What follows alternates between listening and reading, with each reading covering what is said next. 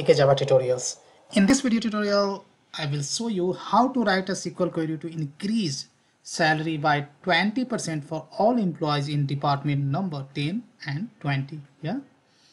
So in this demo, I'm going to use a table is called employee. So here I have an employee table, and here you can see the data. So let me sort data by department number. So just you have to click twice on this column, and here you can see my intention is to increase salary for all employees who belongs to either department number 10 or 20 by 20%. So what I'll do, I'll take a screenshot of this guy, and once we will update salary by 20%, then I'll compare with the previous salary and we'll verify whether our expected result is correct or not. So here I'm going to write a SQL query, basically update query, to increase the salary of all the employees belongs to department either 10 or 20 by 20%. So update, then you have to write the table name, right? Then of course, to update any column value, we have to use the keyword is called set, and which column we want to update, that column name sal, and here sal equals to, I'm going to use case, right? So you might have heard about the case, and in case I'm going to specify the DEPT number, right? DEPT number, that's nothing but the department number. If you look in this column name, right, DEPT number, so that column I'm going to use in case, right? And within the case you can have a lot of when, when, and here if department number is 10, right, then I would like to perform some kind of calculation, that is nothing but sal plus bracket sal into 0.2, right? Means just we are increasing the current salary by 20%, right, for department 10. And if department number 20, so again we have to write when condition for department number 20, we need to increase salary by 20% for department number if employee belongs to the department number 20 as well, right?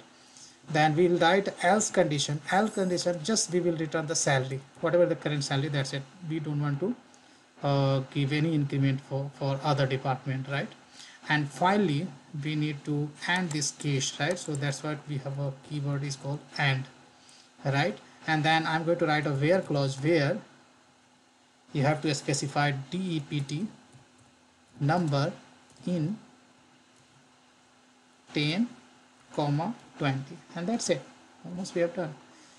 So here should not be semicolon, right?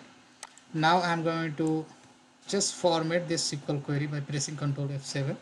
Now this is the query, so pretty straightforward, right? Update employee set, just I would like to update the salary column, so sal, and here we have a case starts here and ending over here, and case is going to decide based on the department number. If department, when department number 10, then we would like to increase current salary by 20%. If department number is 20, then increase salary by 20%, else return the salary as it is, right? And this case is ending over here, and where clause we need to pass all the departments, for that we want to increase the salary.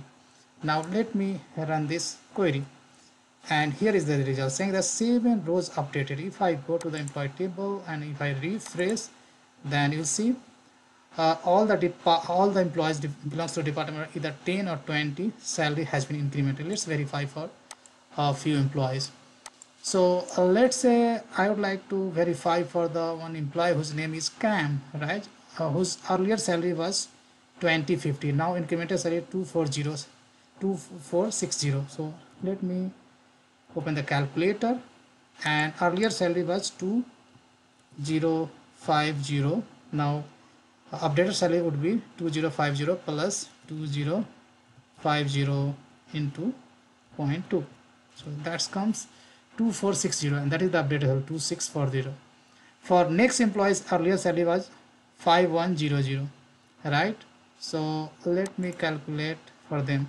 So 5100 plus 5100 multiplied by 0.2, and new updated salary would be 6120, and that's what here. So if you look into the number of employee who belongs to the either department number 10 or 20, so 1 2 3 4 5 6 7, and that's what 7 records are updated over here, right? So that's all I wanted to show you in this video tutorial, guys. Big thank you for watching this video, and see you there in the next video tutorial.